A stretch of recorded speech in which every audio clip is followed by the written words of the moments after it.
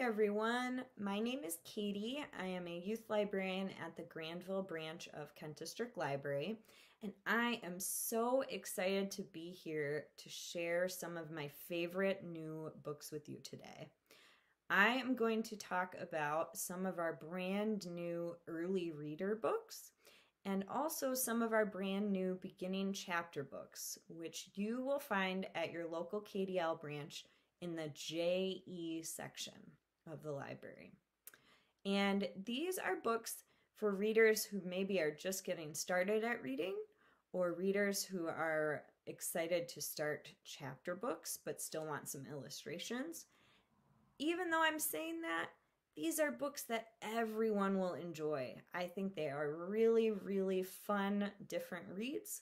And I encourage anyone that's watching this video who hears about a book that just sounds really cool to try them out, because I think books are for everybody and can be enjoyed by everybody. So I'm going to go in order in this video kind of how complicated the words and sentences are in these stories to kind of help parents out if you're trying to find books for your newer readers or for readers who might need a little bit of help with the words. So I'll give you some ideas on how complicated the text might be. So my very first book that I'm going to talk about is part of the Shark Chums series. And this story is called Can Clam Go? This is written by Adam Lerhaupt, and the pictures are by Pauline Gregory. And I just love these illustrations. Look at those big-eyed sea creatures. Aren't they fun? So this book has very simple rhyming text and the whimsical illustrations like I was talking about.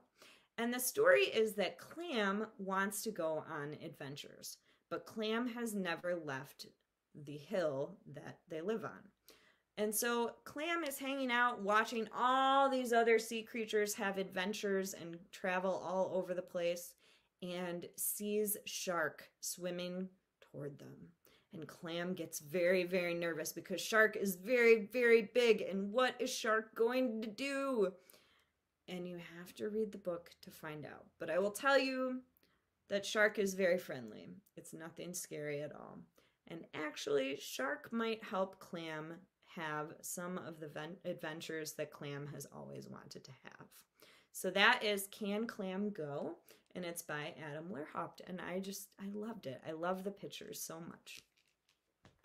My next book is part of the Highlights Puzzle Readers series, which I know we've talked about a couple other books in this series during our book talk videos before. This story is called Pup is Lost. It's written by Jody Jensen Schaefer, and the pictures are by Claire Rossiter, by Claire Rossiter. And this features characters from Bear and Friends. So there are other stories in this highlight series with these characters. And the idea is that Fox is trying to find their friend Pup. And Pup is hiding in a lot of the illustrations in this book. And the other thing that is hiding in a lot of pictures throughout this book is the letter P. And I'll tell you, the letter P is hiding on this front cover also. So I'll give you a second. I wonder if you can see it. Oh, I can see it. Can you see it? If you don't see it yet, you'll have to check this book out and see if you can find it when you take it home. So Fox is looking for the letter P and Pup throughout the book and has help from all of their woodland friends. The text in this book is very simple, and the illustrations are just really charming and fun. So that is Pup is Lost by Jody Jensen Schaefer. And again, I love that this is a seek and find game. So you get to read a fun story, you have things to look for. It's kind of a double bonus book because you get to do so many different things. My next book is part of the Elephant and Piggy Like Reading series. So you see Gerald and Piggy up here on the cover. Those are characters from Mo Willems' books. And this story is written and illustrated by Jarrett and Jerome Pumphrey. So it's really cool. Mo Willems is using his characters, Elephant and Piggy, to highlight books by other creators. So this one is so fun because you have Elephant and Piggy at the beginning, kind of introducing the book, which is called It's a Sign. And then Elephant and Piggy show up again at the end also. And they might have their friend Pigeon with them too. So the story of It's a Sign is that 1, 2, Cat, and 4, who are these characters on the front here, are forming a club. But they kind of need to combine together all of their different talents to create their club. And they're going to make a sign for their club, which is part of why this is called It's a Sign. This is really a funny book. I like that all of the characters speak using word bubbles. And the word bubbles that they use are colorful, and the colors match the fur of our characters, 1, 2, Cat, and 4. I also really like the illustrations throughout this book are created using foam stamps. And you can kind of tell sometimes that Jarrett and Jerome Pumphrey used stamps to create these pictures. It's kind of like stamps that you might use at home. So the pictures are really simple but very eye-catching. And this is just a really funny, fun story, kind of like Elephant and Piggy books, right? So this one is It's a Sign by Jarrett and Jerome Pumphrey. And you get to see Elephant and Piggy a little bit in the story too, which is great. My next early reader is called Captain Cat Goes to Mars. Sorry about that reflection there. You're seeing a little bit of my computer screen. Captain Cat Goes to Mars, written and illustrated by Emma Virgin. And Emma Virgin also wrote the Pig in a Wig series, which we have a lot of those books at KDL, and they're really fun too. And this book has some bigger words and longer sentences in it. So it might be a little bit more challenging. It's got some really cool space words in it. And it's about Captain Cat and her pilot, Matt, who go to Mars. And they meet some aliens. They have some trouble with their space shuttle, and so they need the aliens' help to fix it. And it's just a really fun space adventure. So that is Captain Cat Goes to Mars. And I think there are going to be more stories about Captain Cat and her friend Matt also. And this has some fun rhyming in it too. You can kind of tell with Captain Cat and Pilot Matt, huh? So this was just a really fun one. My next book is called The Sunken Ship, and it's part of a new series called Mermaid Days. These are written by Kyle Lukoff, and the illustrations are by Kat Uno. And this is part of Scholastic's Acorn series of books, which are kind of cool. They're a little bit like graphic novels or comics, with really bright, colorful illustrations throughout the books. All kinds of different stories are in the Acorn group of books. So this is all about sea people. So I'm saying sea people because one of our main characters is Vera. Vera is right here, and she's a mermaid. And Vera makes a new friend, Beaker. And Beaker is a octo kid. They have octopus arms instead of a tail like a mermaid. And the sea people have all kinds of adventures in this story. Actually, I should say sea kids. They're all kids. So you've got an octopus person, you have a mermaid, you have a cuttlefish person, all kinds of different combinations. And they have all kinds of adventures. Like at one point, Beaker loses a pearl in the bottom of this ship that is wrecked in the ocean.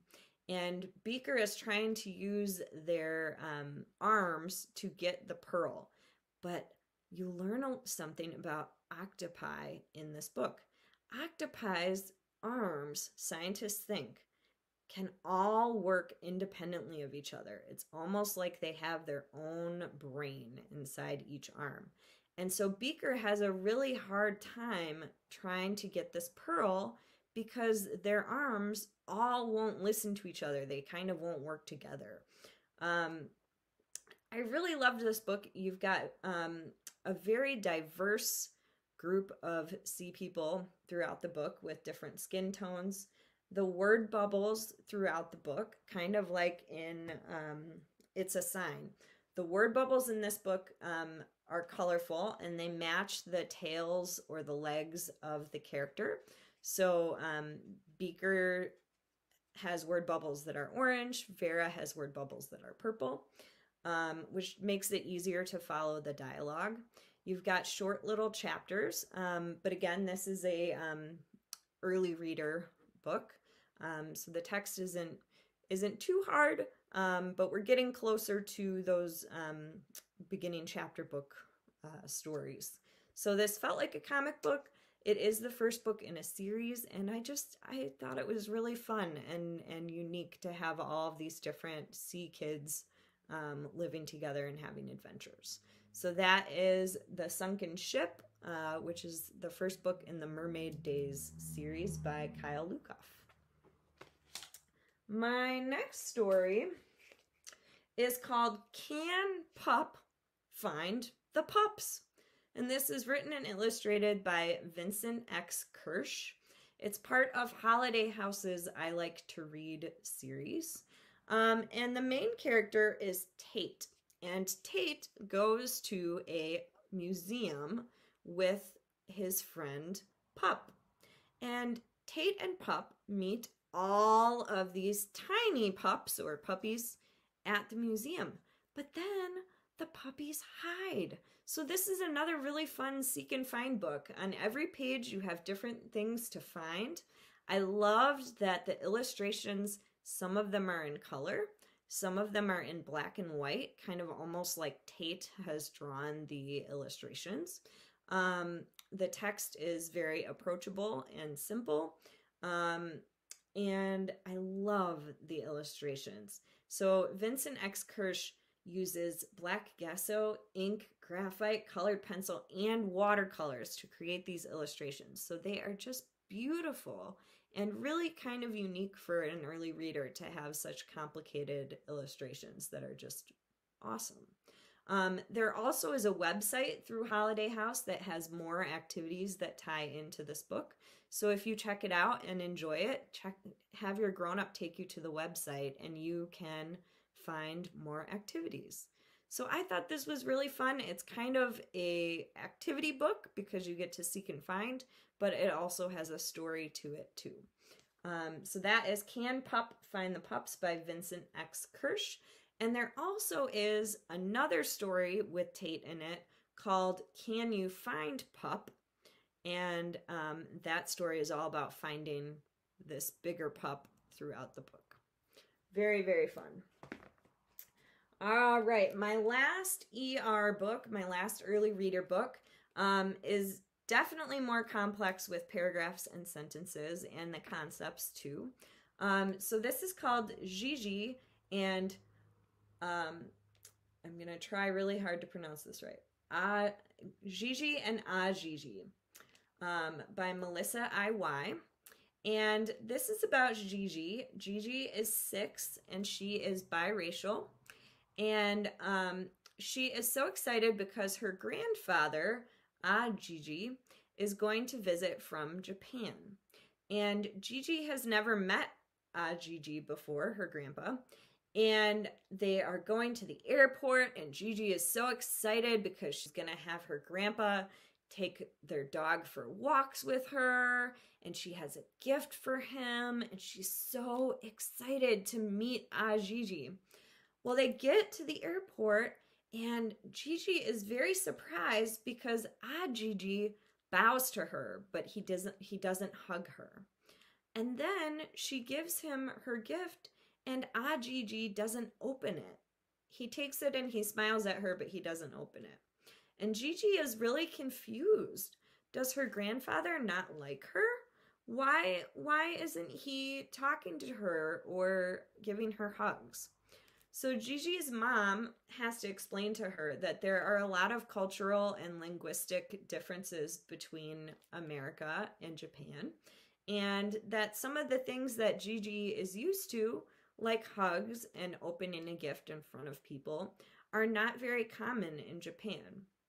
And so Gigi learns about Ajiji and some of the ways that his culture in Japan is different than her own experiences. And she finds some new ways to connect with him by the end of the book. So I just loved that this gets at it gets at diversity, it gets at cultural and language differences. I thought that Gigi was a very believable 6-year-old while she's trying to navigate these new experiences with her Gigi visiting from Japan. You learn about Japanese culture, and I just really enjoyed it. So that is Gigi and Gigi by Melissa I.Y. And I'm hoping it's the first book in a series. I don't know yet if there are going to be more, but I really loved this one. I'd love to see more of Gigi and Gigi's experiences together. So moving now into beginning chapter books. The very first one that I have is called Hide and Go Beak by Nancy Krellick with illustrations by Charlie Adler. And this is the first book in a very fun series about a bunch of chicks and their adventures. So this story is about Chirpy, who's right here. And Chirpy loves math, she loves science, she loves learning. And so she is really jealous because she finds out that the human children that live in the house near her chicken coop get to go to school and they get to learn all kinds of cool stuff. So one day she sneaks out of the chicken coop and sneaks onto the school bus and goes to school. And she has to hide out kind of because she knows she's probably not supposed to be there, but she really wants to learn. And the day that she's at school, the kids are learning about simple machines, which maybe you've learned about at school. If not, you're going to learn a lot about them in this book. Simple machines like pulleys and levers. And she also learns about skip counting. So instead of counting 1, 2, 3, 4, 5, you might count 2, 4, 6, 8. And so she learns about that at school too. And those things that she learns are really helpful to her when she gets back to the chicken coop because she finds out that one of her brothers also escaped the coop and he's getting chased around the field by a fox. And so Chirpy and her family have to outsmart the fox and they end up using what she learned at school. So they use some simple machines and they also use some skip counting, and it's really, really fun. And at the end of the book, there is an experiment that you can try with simple machines too. So I just love this. It's the first book in a new series. The series is going to be called The Great Mathmachicken, which I think is so fun. And this book is called Hide and Go Beak by Nancy Krellick. All right, who likes silly books? I'm going to be honest, I love silly books. I think they are just great. If you like silly books too, this is the first book in an extremely silly series called Total Mayhem. And this first book in the series is called Monday Into the Cave of Thieves. This is written and illustrated by Ralph Lazar. And this is so ridiculous, friends. It's so ridiculous. So our main character is Dash Can Do. He's up here. And it's Monday, and Dash is getting breakfast ready, and he's attacked by a bunch of scallywags. Those are these guys here, and a devil cat, this guy here. And Dash has to fend them off while he's trying to eat breakfast and get ready for school.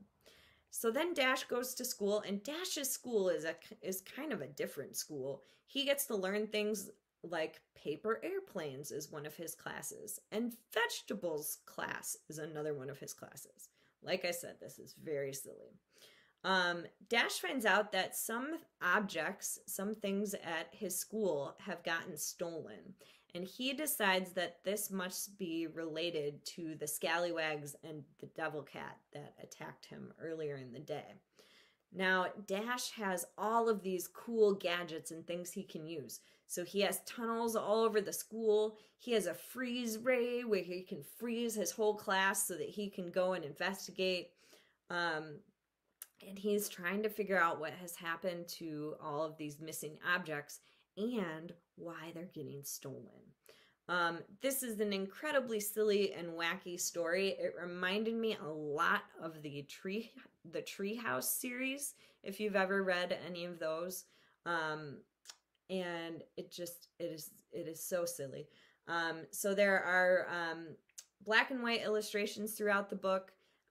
It is the first book in a series, so there's going to be a book, I think, for every day of the week about Dash's adventures.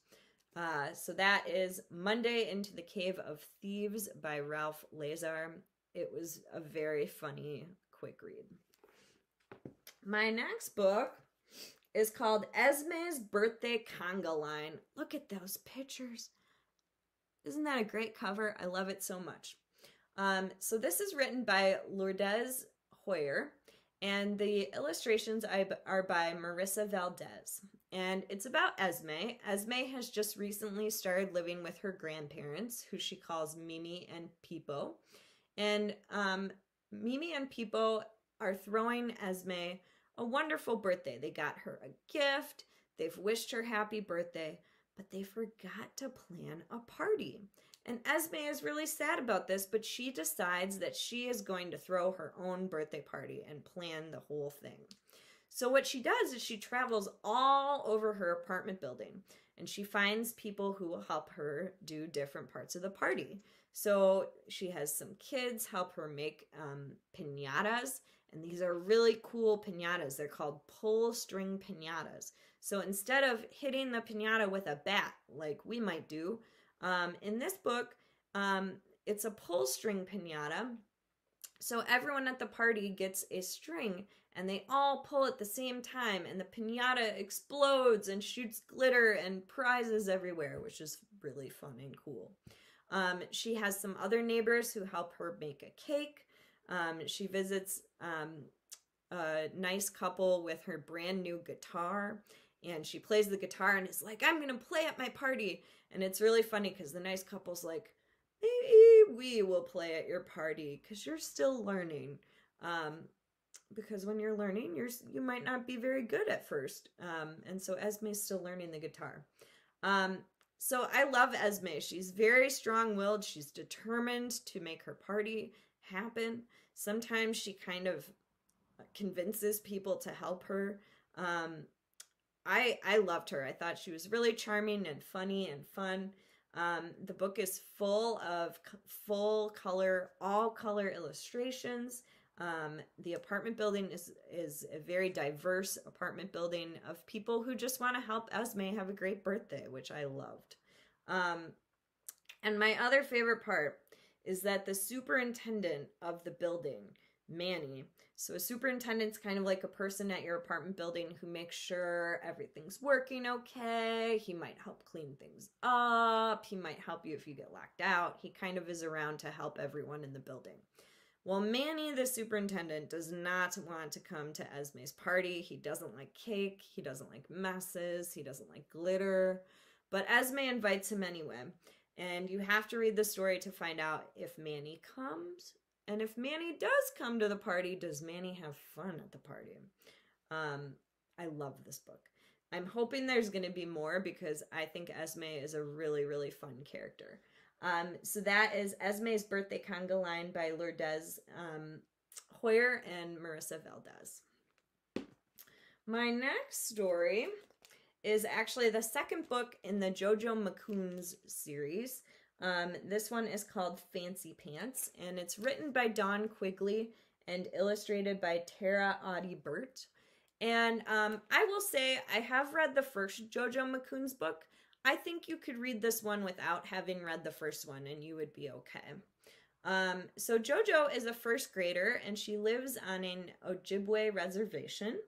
And she is really excited because she is going to a fancy wedding in Wisconsin with her mama and her grandma, who she calls Kakum. And JoJo is so excited, but she doesn't know how to be fancy. And she knows this wedding is going to be really fancy. So she travels around the reservation and she watches kids at school and she learns some things about how to be fancy.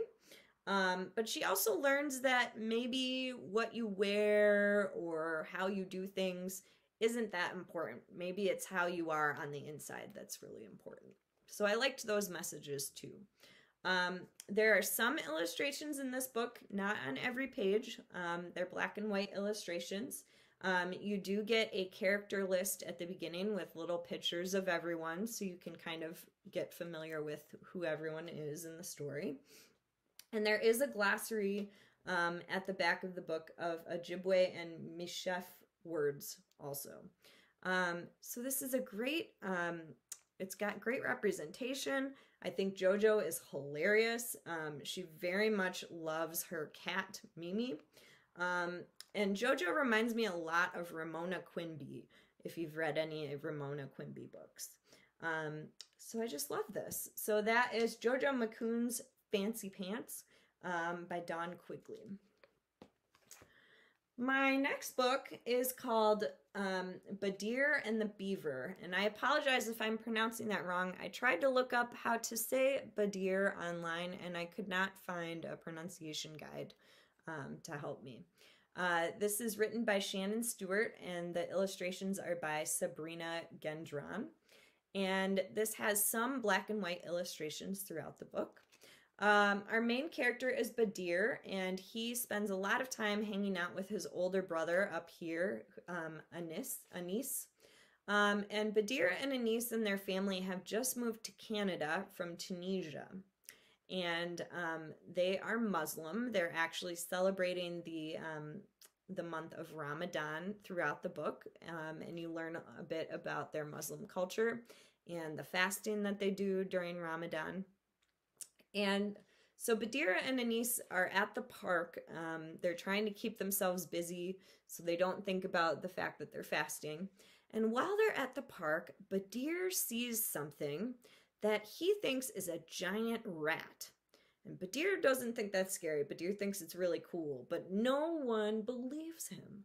They don't believe he saw a giant rat because he's telling them it was this big, and no one believes him. No one in his class believes him. His family is kind of acting like they don't believe him either.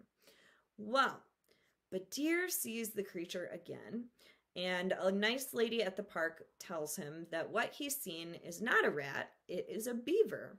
And the beaver is the Canadian national symbol.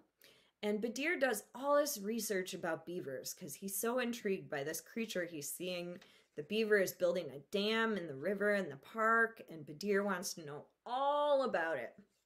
Well, the next time Badir's at the park, he bumps into a man named Jeffrey, and Jeffrey is really angry about the beaver because Jeffrey thinks the beaver is going to ruin the park. And so Jeffrey is having people sign a thing called a petition. He's having people sign this document saying that they don't want the beaver anymore. They want it removed. And Badir is really sad because he loves this beaver and he loves watching it and seeing how it's building its home. So Badir goes to school and he does all this research. He talks with his classmates and they brainstorm ways that they can protect the park but still let the beaver live in the park. I love this story. I love that it includes Ramadan. I love that you learn about Muslim culture and also about Tunisian culture. I love that the beaver is featured, and this has a lot about environmentalism and ways to protect nature. And it's got a lot of ideas about brainstorming and working together as a group to solve a problem. This other character up here is Rita, who is one of Badir and Anis's new neighbors, and she ends up helping them a lot with solving their problem with the beaver. So that's Badir and the Beaver. It's by Shannon Stewart. I'm really hoping this is the first book in a series because the writing is great, the story is great, and it features a group of people that I have never read a book about Tunisian Canadian characters before. I have read some stories about Muslim characters, but you learn a little bit about Tunisia, and I thought that was really cool. So hopefully there will be more in this series because I loved it. My next story, I'm almost done. My next story is called Zara's Rules for Record-Breaking Fun. And this is written by Hina Khan, and the pictures are by Wastana Hakal. And there are some black and white illustrations throughout the book. And I love this story. So the main character is Zara. She's 10 years old, and her brother is Zaid. He is 7, and they are Pakistani Americans. And they live in this really amazing neighborhood full of kids of all kinds of different ages and backgrounds. And the kids all play together. They play games all summer long. And they have some new neighbors. The new neighbors are Naomi and Michael, and they've just moved in. And Zara is a little bit nervous. Zara kind of thinks of herself as the queen of the neighborhood. And that's mostly because she helps to make sure that their games have rules that are fair and that everyone gets to participate. And you guys know sometimes when new people come in, things change. And that can be really exciting. For Zara, it makes her really nervous. And Naomi has all kinds of ideas about other ways to play. And so Zara gets even more nervous. Well, Zara's uncle, Jamal Mamou, comes to visit and brings her a world record book. And Zara is really inspired because what if she can break a world record? Then maybe all of her neighborhood friends will see her as the queen of the neighborhood again, and they'll stop paying so much attention to Naomi. So Zara tries to break all kinds of records. She tries to do the longest tap dance. She tries to make the biggest chalk drawing. She tries to hula hoop the longest.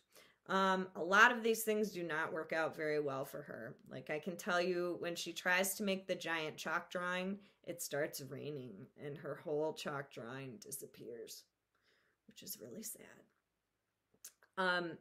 But what this book really is about is Zara realizing that she doesn't maybe need to be the queen of the neighborhood. What she wants is to have friends, and Naomi is actually pretty cool and maybe has some good ideas. And Zara can still have good ideas too. So I liked this book because you learn a lot about navigating new friendships and finding ways to compromise.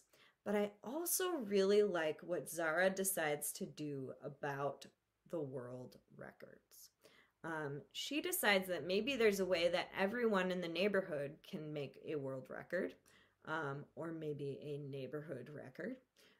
You'll have to read the story to find out. But I loved this book. Hina Khan writes about in her author's note that she was inspired by Ramona Quimby. So this is another one that reminds me of Beverly Cleary. And it's so great. So that is Zara's Rules for Record-Breaking Fun by Hina Khan. It's just such a fun summer story about a great neighborhood, and maybe it'll remind you of your neighborhood. And my very last book is the silliest book I have.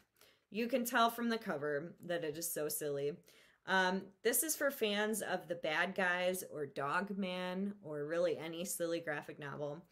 This is called The Inflatables in Bad Air Day, and it's written by Beth Garrett and Jess Hitchman, and the illustrations are by Chris Danger, which is just such a cool name. So this is a graphic novel, but it's a beginning graphic novel. It's just a little bit shorter. And our main characters are all inflatable beach toys. And this book asks the question, what would inflatable beach toys do if they could come to life and have adventures? Well, our main characters are Flamingo, Cactus, Donut, Watermelon, and Lynn, who is a sarcastic raft toy. Lynn has been around the longest, and Lynn just is not interested in any adventures or any of the silliness of any of her other inflatable friends. Well, all of these characters live at a water park, and they're always looking for new adventures. Cactus finds out that the water park is getting a new wave pool. And Cactus is determined to find a way to go to the opening of the wave pool. So this is so silly. Cactus wants to see the new wave pool just because Cactus thinks it'll be cool. Flamingo wants to be famous. And so Flamingo wants to go to the opening of the wave pool to see if Flamingo can get on video. And then Donut just wants to try all of the yummy new food by the wave pool. This is so wacky. So the inflatables can deflate and reinflate themselves.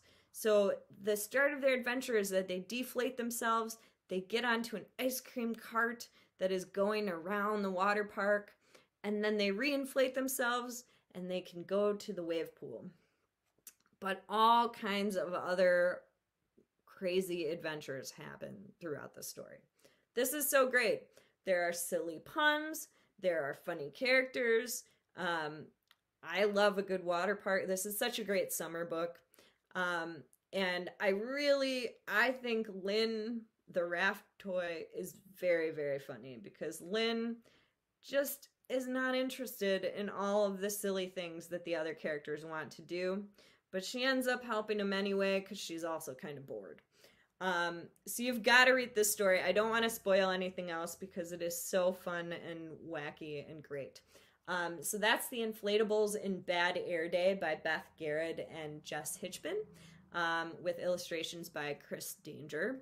And it's the first book in a new graphic novel series, and gosh, it was so much fun. So if you like bad guys, if you like Dogman, you have to check this out. And that is it from me. So again, I am attaching a list in the comment section of this video. So if you heard about any of these books and you want to check them out, take a look at that link. That'll take you right to our website and you can place some holds on these great new books. We're doing these videos every 2 weeks all summer, and I'm sure we'll continue into the fall. So keep an eye out. We love sharing new books. And if none of these books that I talked about today sound cool to you, visit your local library. We would love to talk about books with you and your kids and find you your next great read. Hope you're enjoying your summer. I hope you take a look at some of these great new books. And thank you for tuning in. See you again soon. Bye.